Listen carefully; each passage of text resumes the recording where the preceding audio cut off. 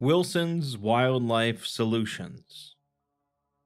Across the SCP community, and especially on this channel, there tends to be a lot of focus on the more horrific aspects of the SCP universe. Anomalies that can easily kill and maim, or nightmarish diseases, or apocalyptic threats are generally more popular than other, simpler phenomena. There's nothing wrong with horrific SCPs, of course, but it's easy to forget that in a universe filled with anomalies, most of them are going to be fairly benign. Specifically, in relation to today's video, there's going to be plenty of anomalous animals that aren't capable of tearing apart buildings, but are still weird enough that they need to be contained. That's where Wilson's Wildlife Solutions comes in. A small organization that has an agreement with the SCP Foundation to take care of many of the more agreeable anomalous animals out there. Let's take a look. Wilson's Wildlife Solutions, or the WWS, has been in operation since 1997, founded by Tim Wilson in Boring, Oregon. The organization consists of ecologists, zoologists, veterinarians, animal control specialists, and environmentalists, and to the public, they can be called in to assist with any sort of animal issue in their surrounding county, such as deer blocking the road or raccoons that keep getting into the trash. They also function as a wildlife rehabilitation center for sick or injured animals. Unofficially, though, they also deal in the anomalous, thanks to the area they operate in being an anomalous nexus, meaning that it's a bit of a gathering place for the strange and unusual. The WWS operated on their own for a number of years, until an incident in 2008 brought them under the official supervision of the SCP Foundation. The incident concerned a polar bear that showed up in Boring, which is unusual enough in itself, except that this bear drew all of the heat from around it into its body, causing it to glow, and also causing snowfall in the area. The team managed to capture the bear and put it into one of their recently finished enclosures, paid for through their monthly bake sales. Unfortunately, the enclosure grew increasingly colder as the day went on, and eventually, it started snowing. The team, quite out of their element here, decided to turn on the enclosure's heater, which agitated the bear and caused it to glow immensely bright, somehow destroying the enclosure in the process. Afterwards, they placed the bear in a refrigerated storage place in town until they could afford a more permanent enclosure. The actual incident, however, occurred when a heat wave hit the county a few days later, which caused the polar bear to absorb large amounts of heat and start an anomalous blizzard. The bear broke out of its storage container and wandered through town, destroying 2 buildings and killing 5 people. The freak snowstorm was, of course, picked up by the government, specifically the FBI's Unusual Incidents Unit.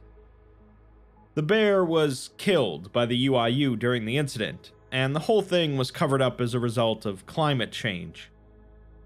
Then, in the aftermath, the Foundation came in and spoke with Wilson, asking him to sign an agreement. The Foundation had, of course, been aware of the WWS for years, as it's hard for the Foundation to miss that amount of anomalies being in one area, but they had let them be because the WWS were actually surprisingly effective at taking care of so many weird animals. Additionally, the people of Boring, being inside of this nexus, considered all of the anomalous animals to be fairly normal, so there was less risk of them breaking the veil. The Foundation had even been financially supporting the WWS for years, acting as anonymous donors to their bake sales. The polar bear incident changed things a bit, however, as it became clear that while the WWS were shockingly capable most of the time, there were still occasional animals that were just a bit too much for them. This brought about the so-called Boring Agreement between the WWS, the Foundation, and the US government, although the WWS came to refer to the Foundation only as the supervisors. The agreement was pretty simple. The WWS would continue to operate in Boring as they have been, without the Foundation meddling in their normal affairs, and the Foundation would continue to finance the operation and take custody of any high-threat animals.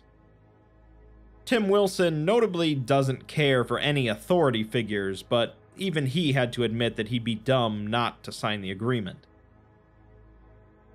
There's actually quite a bit of material based around the WWS on the SCP Wiki, with a couple of dozen SCPs at least mentioning them, and a whole slew of tales, as well as short documents looking at specific anomalous animals in the care of the WWS, called Critter Profiles.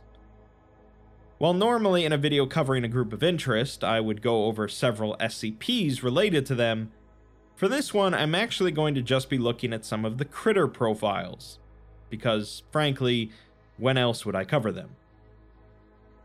Let's start with a critter profile on a school of Pacific herring, functioning as a singular organism which the WWS has named Caddy. Caddy lives off the coast of Oregon, but they followed her inland along the rivers as well.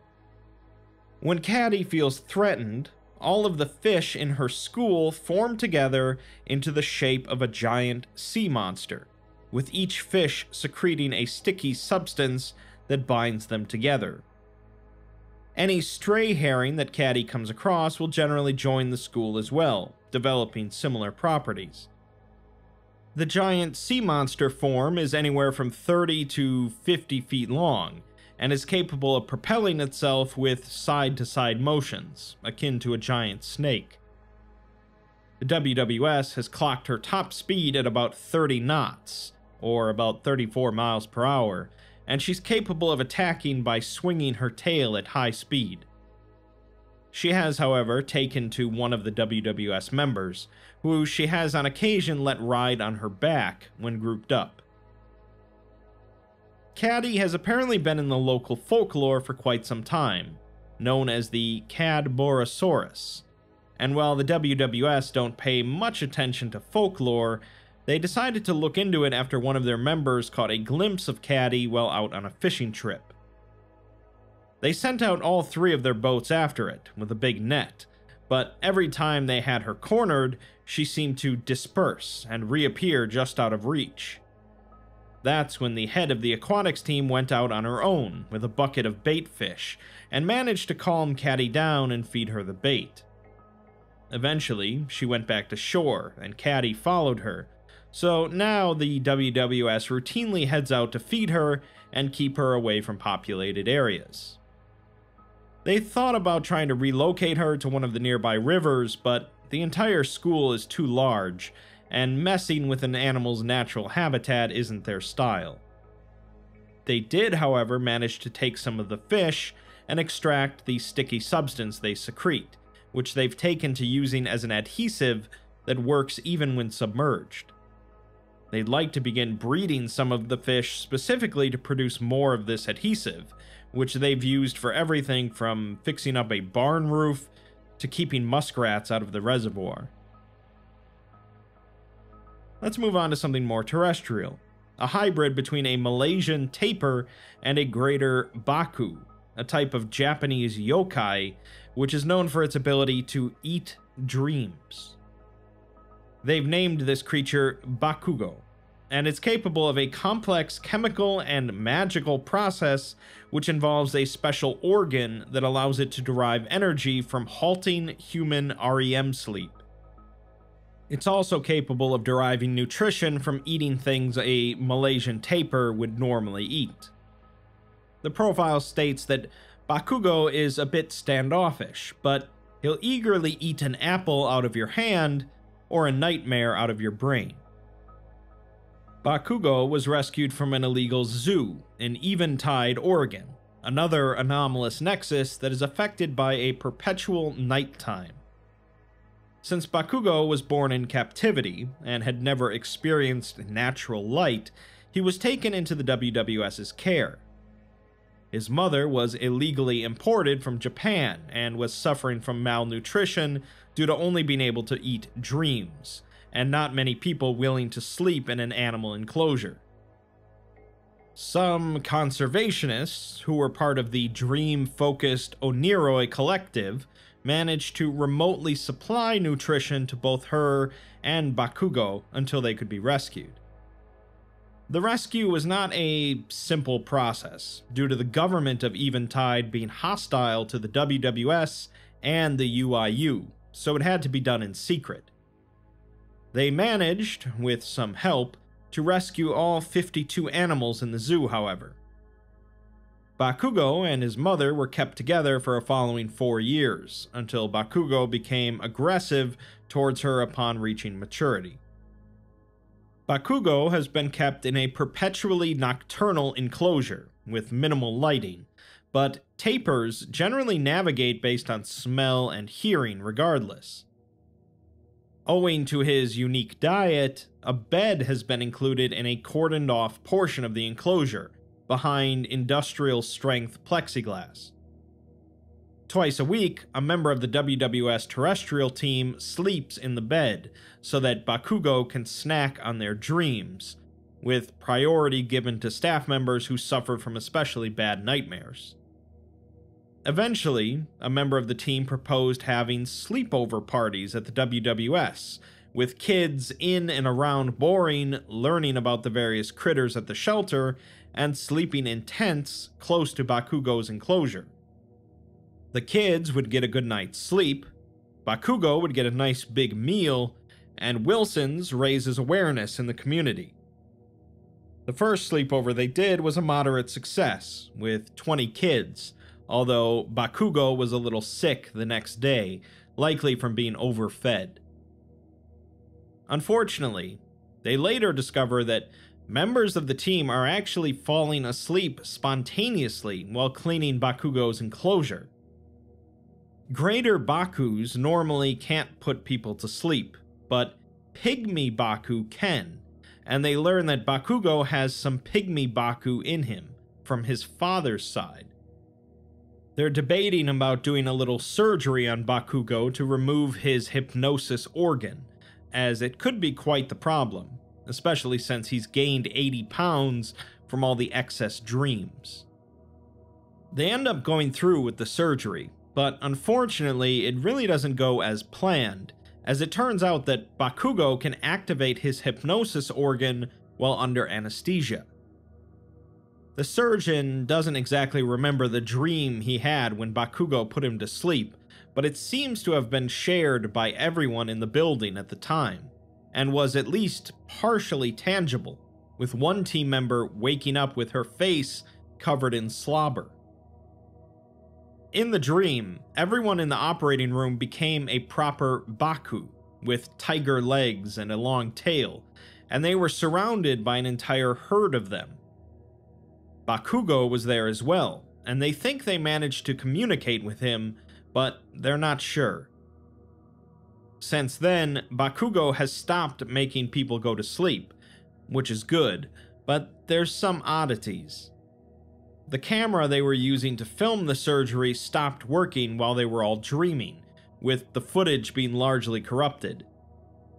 They did manage to rescue a few frames, one of which is included in the document, depicting two tapir in a very trippy, colorful environment. As you're beginning to see, weird animals with relatively low stakes is sort of the name of the game when it comes to the WWS. There's no doubt that they do good work, however, with another example being Maya, a Syrian brown bear that they found terrorizing some clowns in a burning carny tent up by the Clackamas County Fair. Of course, those clowns belong to Herman Fuller's Circus of the Disquieting. Maya used to be apparently just a normal bear, who had incidentally gone snooping around some trash cans near the circus.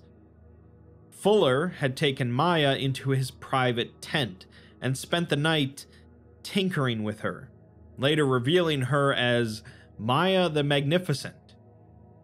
He then somehow forced her to move in a manner resembling a dance, and forced her to sing Entry of the Gladiators, the typical circus music.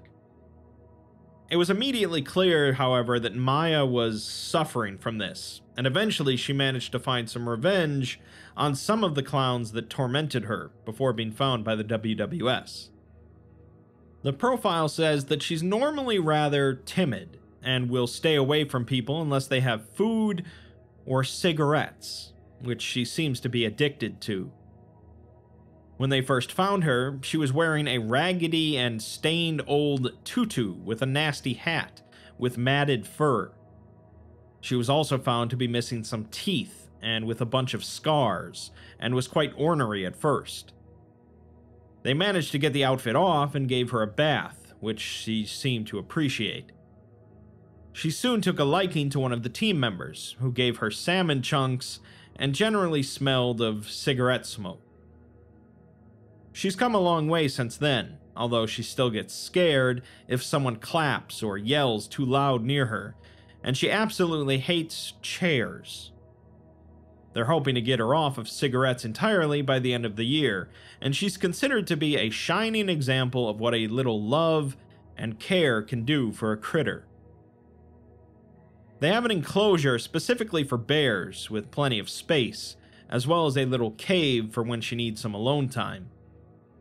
They've been applying some custom-made nicotine patches to her to curb her addiction, and they mention that no clowns are allowed near her. At one point, though, her regular caretaker was off work for personal reasons, so another team member took his place, one who also smokes regularly. They figured the scent would make Maya calm, but instead she charged at him immediately and tackled him. The team member managed to scurry out of the enclosure before being mauled, and he suspects that she attacked him because he used to work as a rental clown to help pay for college. A few hours later, Maya was seen stumbling around, hurling salmon and chicken chunks around her enclosure. They discovered that not only did she steal the man's brand new cigarette pack, she also went and ate the entire thing. The resulting nicotine poisoning did quite a number on her, but she survived, although it was a bit of a setback in them getting her off her addiction. For extra safety, they now are making sure that no one who ever was, is, or plans on being a clown gets anywhere near Maya. Next, we have an eastern gray kangaroo named Ringo, who was found in the Utica grocery market. It's unclear how Ringo ended up here from Australia, but apparently the Foundation had been chasing him for some time before the WWS found him. Ringo's unique capability manifests whenever he feels threatened, at which point he will jump around, causing localized earthquakes. After tearing up the market, the WWS found him in the produce storage, munching on some veggies, and a team member managed to calm him down with some apple slices dipped in honey. After taking him back to the wildlife center, they found a large number of cuts and bruises across his body. Apparently, his former owners didn't treat him too well, and were planning on using him to cause some trouble. His former owners were actually the Chaos Insurgency, a group dedicated to anomalous anarchy. Ringo was diagnosed with a form of PTSD, and will begin shaking the area whenever someone he doesn't know approaches him. The only one he really likes, however, is the team member he originally bonded with, Michael. The Foundation wasn't crazy about letting the WWS take care of Ringo, but temporarily agreed to let them handle it. At first, they put Ringo in the General Terrestrial District, along with the other kangaroo they have, named Buddy. While the two got along well at first, an incident involving the two fighting over some apple slices led to an earthquake, which broke open the district.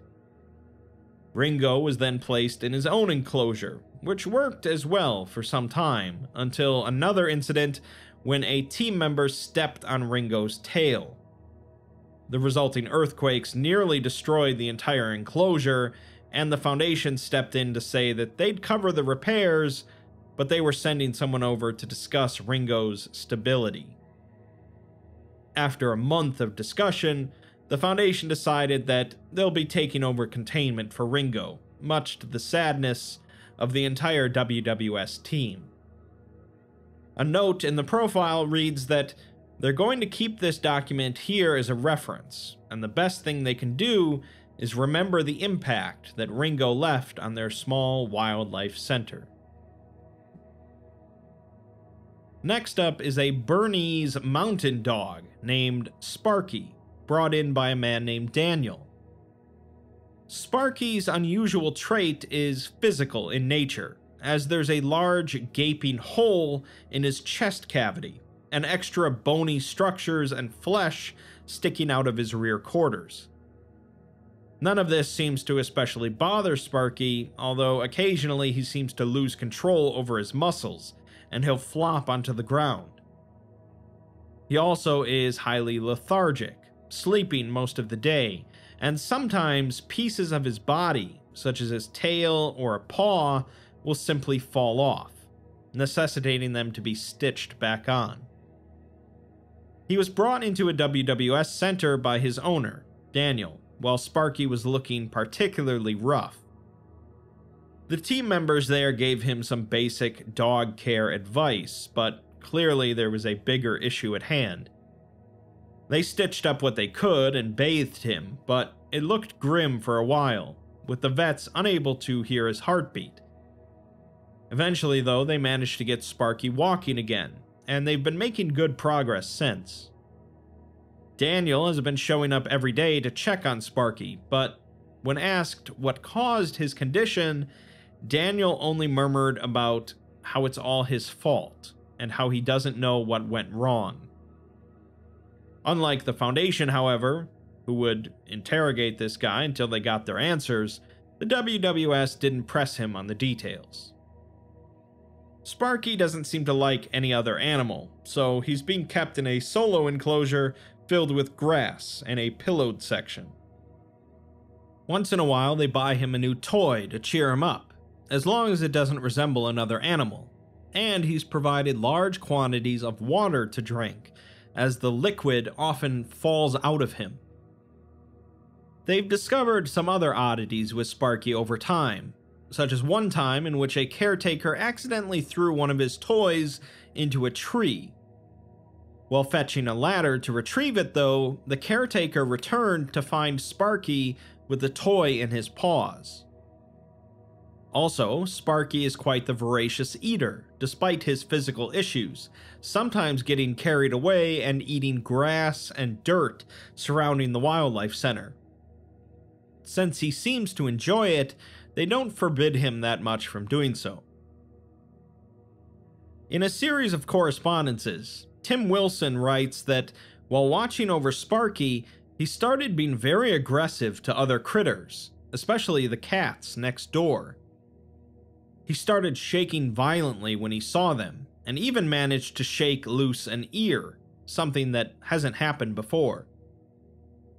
In another letter, Wilson asks if they've seen one of the cats from the nearby enclosure, named Furball. He's looked everywhere and can't find her. The following day, however, he writes with great sadness that they found Furball dead. Her entire body was twisted beyond recognition, with fur missing all from her face, and her eyes missing. They're going to look over all of the security footage from the last few days to discover who or what did this to their beloved Furball. The next day, Wilson writes again to Sparky's primary caretaker, Jeremy, saying that he hasn't been to work in 3 days now, and they could really use his help here. Sparky seems to be falling apart more often, and they're running low on thread to stitch him back up. He apologizes if he sounds a bit messy, but another cat, Punchy, went missing today, and they're all pretty distraught. Wilson writes to Jeremy again the next day, begging him to come to work as they're in the midst of a serious emergency. They have all of the animals locked up, but more and more of them keep disappearing. Daniel also hasn't responded to any messages, and the last time he was seen, he was reading some sort of weird, torn-out page, something related to thaumaturgy. The following day, Wilson writes a message to the entire staff, stating that last night, Sparky went on a rampage. They tried to restrain him, but some sort of shadowy tentacles came out of him and tossed them aside. He then broke out of his enclosure and proceeded to the feline enclosure, at which point he ate all of the kittens present. They tried to stop him, but failed, except for Daniel, who suddenly appeared and started screaming at Sparky. This calmed Sparky down for a bit, but then he started shaking violently before exploding. There were pieces of him and black goo everywhere, and in his place was a weird, transparent thing that looked like nothing Wilson had ever seen before. It and Daniel gave each other a long, final look, with Sparky giving out a short whimper before it let out an ear-splitting howl and disappeared through one of the walls. It then seems that the messages that Wilson had been sending to Jeremy were never received by him, with the last time he was logged in being a week ago in Sparky's enclosure. The final message in the profile is from Daniel to Wilson, in which he states that he is so sorry, and he should have never tried bringing him back. Throughout all of these little oddities related to the WWS, it's easy to forget that they still exist within the SCP universe.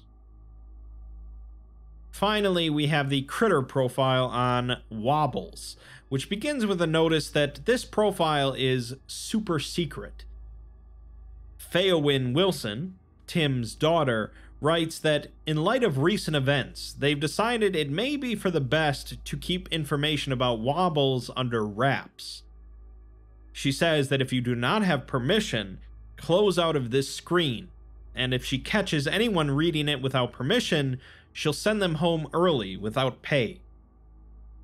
Quite a bit different than the Foundation, indeed. Moving on then. Wobbles is their name for a wobbegong they've come into custody of recently, a type of bottom-dwelling shark only found near Western Australia.